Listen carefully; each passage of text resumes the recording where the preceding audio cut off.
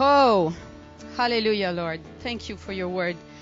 God has not stopped showing me since this morning how we look like in the spiritual realm when we worship Him. And I saw Him sitting on the throne with His arms open.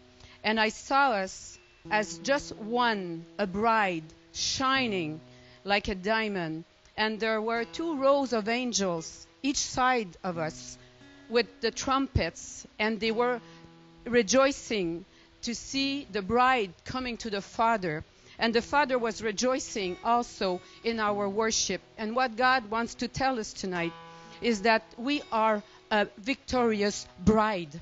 And it's not our circumstances or whatever's going on in our lives or whatever's going on in the world. We are His victorious bride because it depends about what Jesus did on the cross and not what happens in our lives. So let's worship our Lord tonight, and let's go on walking up to the throne because the angels are rejoicing with us. Amen.